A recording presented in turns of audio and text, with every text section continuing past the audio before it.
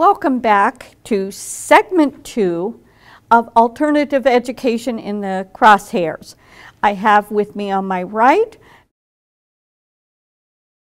and on my left Kristen Lombard from Wisconsin, and I'm Mary Black from the state of Indiana, and we are going to discuss the data mining debacle in this segment. And to give you a visual of what this looks like, I present this slide. Children are sadly, and their parents, I can't forget their parents, are getting so swallowed up in the point and the purpose of education now, which has shifted to gathering all of this data, the business influence in education, because that is how they run business, and they have shifted this. In my 43 years, I saw the shift from true education to schools becoming a business. And from there, I'm going to have Kristen Lombard address further how all of these things are coming from one pot. Right. So what we've seen really is that there is a constant rebranding of all of this bad stuff. As soon as parents start to figure it out, they change the name, they give it a little bit of a splash of paint or something so that it all looks a little bit different, sounds a little bit different, but really underneath it's all the same thing. And I think that, you know, this slide really speaks to that well, that there's a lot of fish in the same pot that are really all the same thing. And all of this data, as we mentioned, is driving some pretty corrupt programs, some pretty corrupt initiatives, but data really has become what I would call the new currency. Oh, yes. We see this on the internet. You know, people, all sorts of different companies want your data, what you're looking at on the web, what kinds of purchases you're making, etc. Well, translate that into education and all these data points that are being collected on children, and you have this situation in which there's hordes and hordes and hordes of data being collected, and all sorts of things that can be done with it, money that can be made from it, workers that can be developed from it. This is the new currency, and I think parents need to think about it both in direct terms, in terms of the money that can be derived from their children's data, from their data, which is going into these pots and pools from through their children, through the testing that they're doing, the in-class assignments, etc. And all sorts of other means, actually longitudinal studies, you name it. So there's profit to be made from that through products that can be developed for the classroom, through direct sales and marketing to children in the classroom, et cetera, et cetera, et cetera. But there's also an indirect way of getting at this, and that is in the form of career tracking and preparing workers and citizens for the future. I just wanted to add, when you were talking about the selling of data, to put it for those number crunchers out there, we're talking in excess of $20 billion.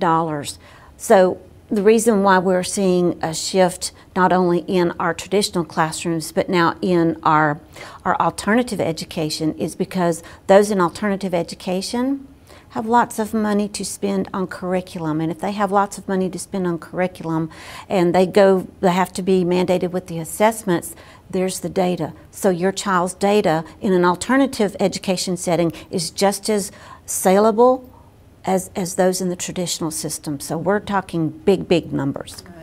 And I think then we also need to move into something, we need to look, we already talked about the fact that there are word games being played, right?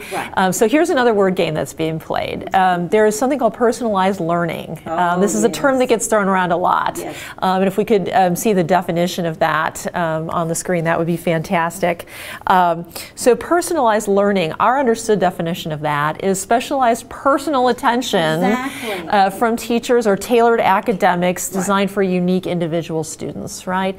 But the hidden definition of personalized learning is impersonal machining via computer or artificial intelligence-driven learning that leverages student data to drive all students to the same goals, not individualized goals, but to the same goals. Exactly. Right, and I think it's really important too that we mention, this is, going back to what we talked about in the last segment, this is not just for the public school classroom anymore. The goal is that all students, that nobody escapes the sieve, right? That we're gathering data, we're doing personalized learning for all students. Exactly. So, and if we're in alternative education, a lot of our states say, yes, you have to be assessed. Well, you have to use a nationally normed assess or a state-assigned assessment. If you go back to the big graphic that we saw earlier where you had the ACT company in there, they're driving a lot of these assessments that are geared not for academic personalized learning,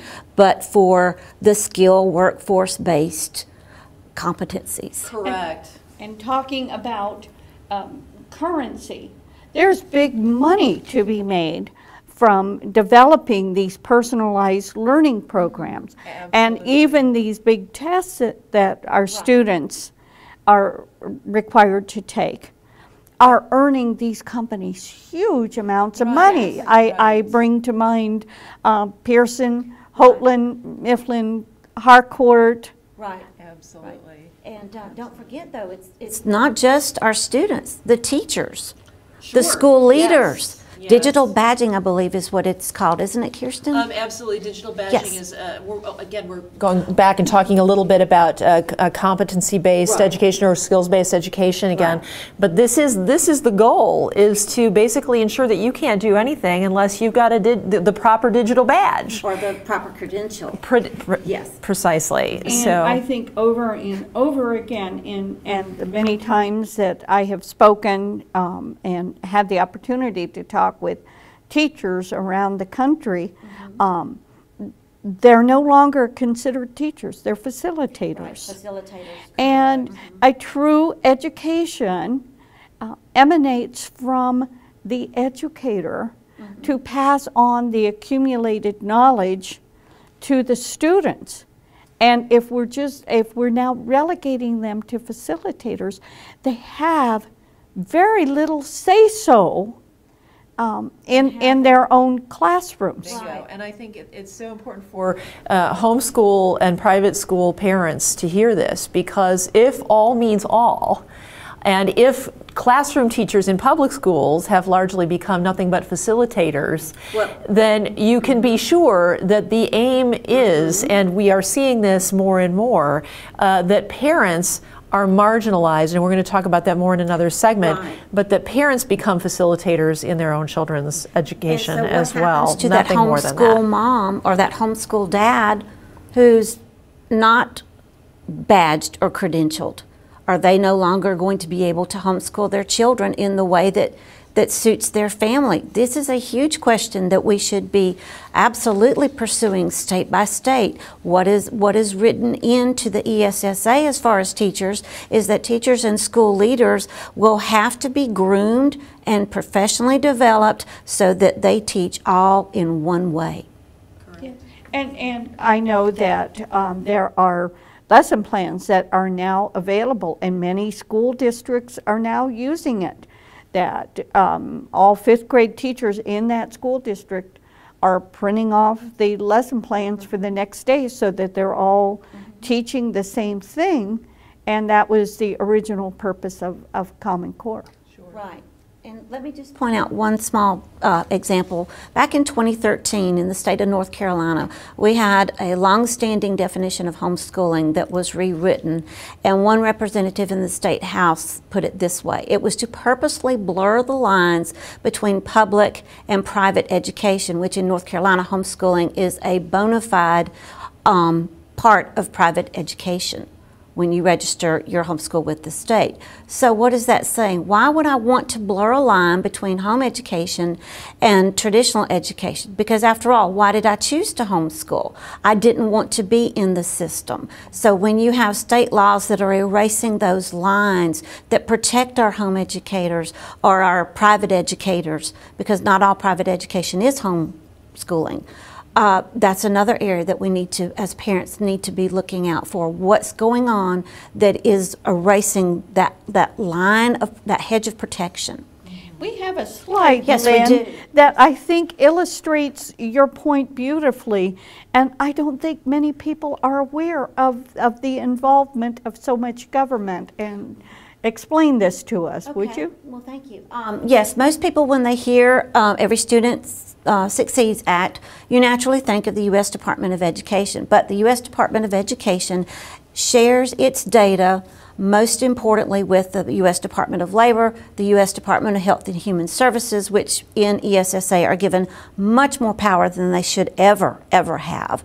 But you also have these other agencies like your Department of Agriculture, your Department of Commerce, you have your Department of Housing and Urban Development. All these federal agencies that you see data mine and more, absolutely, and more. You mentioned, we were talking yesterday, and you mentioned to me the Veterans Administration. Yes, the Veterans Administration. There are these are just the main ones that we could get to put them together in a slide. These all data mine, data share with the Department of Education, Labor, and Health and Human Services. In the federal government. That's within the federal government. Now, take into consideration, each one of these federal agencies has third-party data companies they work with. So once your child's data or your young adult's data or your data is released, it's gone worldwide.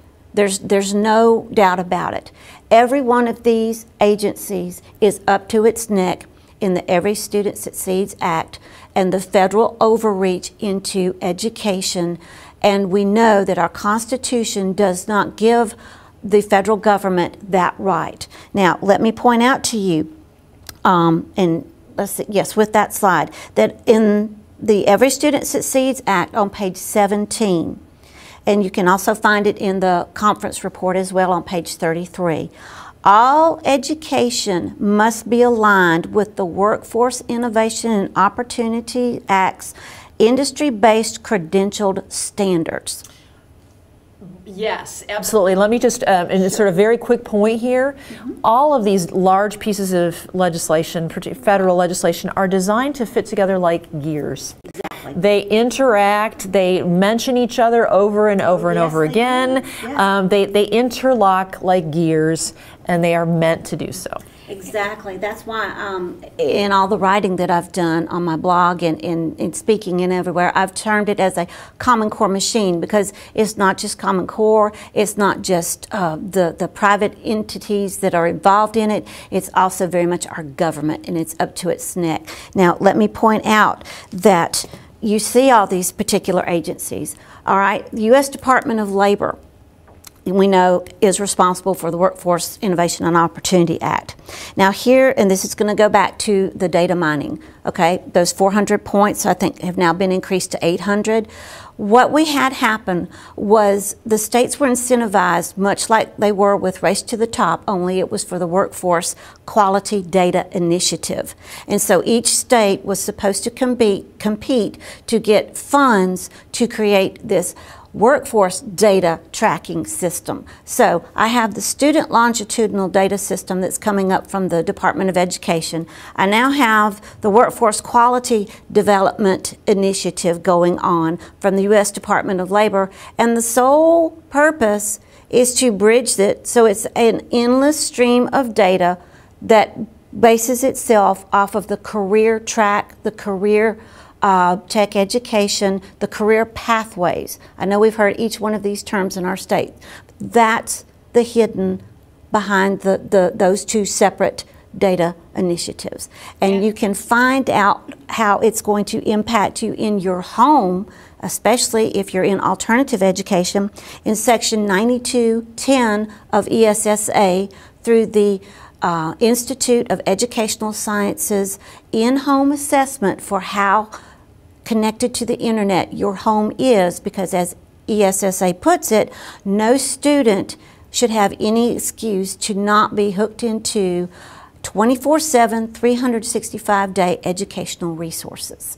And I think we to connect as well the Affordable Care Act, which under the maternal care portion of it demands mandated investigation intervention by the Department of Health and Human Services for things such as poverty, low birth rate, military, and this all leads to, as you were saying, to intrusion into the home. And that doesn't mean public school, private school students. That means every student. Every student. And I think it's important that we note, there are none of us sitting here are interested in like curtailing services for anybody. We all want to see the right things happen for people,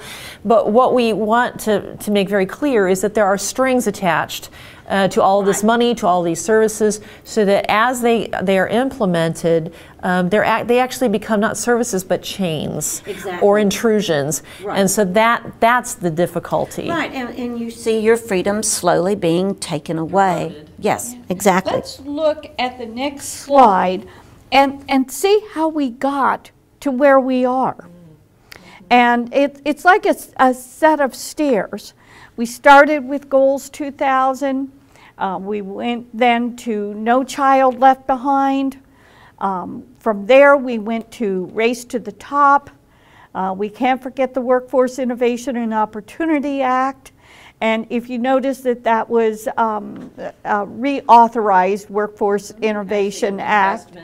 And then we have now Every Student Succeeds Act, which reauthorized ESEA back in 1965, the Elementary and Secondary Education Act, that got the federal government involved in education in the first place. And let's make no mistake, it has been popular rhetoric that ESSA fixed No Child Left Behind. It did not fix it, it did not replace it, it codified it. Exactly. And as you said, supposedly it replaced No Child Left Behind. But it is, I think all three of us would agree, that it is No Child Left Behind. It is everything magnified, you know, on steroids, as we're wont to say. Let's go back to the stairs, and then we have the Higher Education Act, which is bringing it into this career tracking and all of this into the higher education. Yes, college and university. And we land at the top of the stairs with the global workforce development. Citizens of the world, which is the purpose of all of this career tracking, this data collecting, is what does your data say about you fitting into the global society? Citizen are you? Yes. Let me point out, though, as far as the Higher Education Act, ladies and gentlemen, it is the last education-related federal law to be streamlined in this cradle-to-grave initiative. Now, it's already got a lot in it, and it was last reauthorized in 2008. The same people who wrote the Every Student Succeeds Act are currently rewriting the Higher Education Act. And here's what we need to understand for alternative education. A lot of our homeschooled students enter the Higher Education Act's territory upon dual enrollment, concurrent enrollment, early college promise programs, apprenticeships, things like that. Every one of our community colleges throughout the United States has already jumped into this Common Core style of learning. So once our children who grow up and want to, you know, leave home, homeschooling, alternative education, they jump into community college because it makes a whole lot of sense. They're jumping right into this system, and every one of our states has a board for higher education. So it's not just college, it's not just university, it's your trade schools, your alternative work schools that are popping up now. I can't remember the exact term that they're using. But apprenticeships, perhaps? Yes, and it's as you said, Kirsten, it's those cogs that are just falling into place. Yes, exactly. Let's go, Kirsten, to the next slide. Yes. And I know you would like to address this and give a little story behind. I would. Well, in 1994, the Clintons, under the Clinton administration, there was created an office of school to work.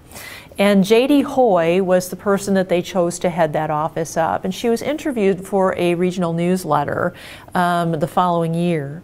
Not long after having been appointed to this position, and they were asking her about testing and basically data collection issues and career tracking issues, and she almost finished the interview by saying, our issue is it's for all kids, and all means all. All does not mean some.